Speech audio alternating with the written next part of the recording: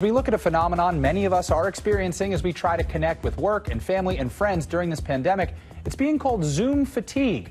You may feel burnt out by all that extra FaceTime, but there are some easy fixes. ABC's David Wright has more. If you find yourself exhausted after a long day of Zoom meetings, you're not alone.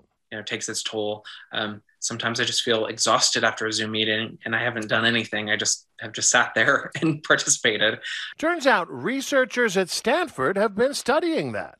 My colleagues and I have been developing a scale to measure Zoom fatigue. Zoom fatigue is their term for that feeling of being exhausted after hours of remote meetings by video conference. The goal, they say, isn't to vilify any one particular tech company, but to understand the cost that comes with the convenience.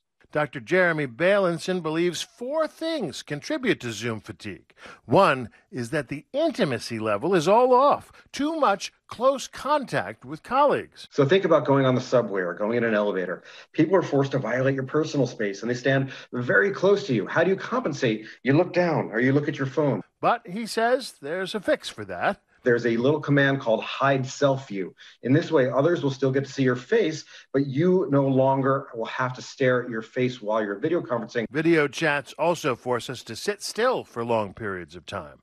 And the unblinking eye of the camera forces us to process constant nonverbal cues. If you can, turn your camera off every once in a while, stretch, walk around, pace.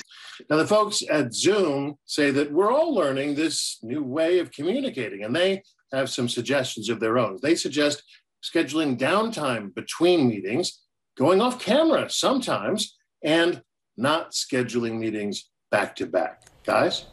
Some good advice. Well, hey there, GMA fans. Robin Roberts here. Thanks for checking out our YouTube channel. Lots of great stuff here. So go on, click the subscribe button right over here to get more of awesome videos and content from GMA every day, anytime.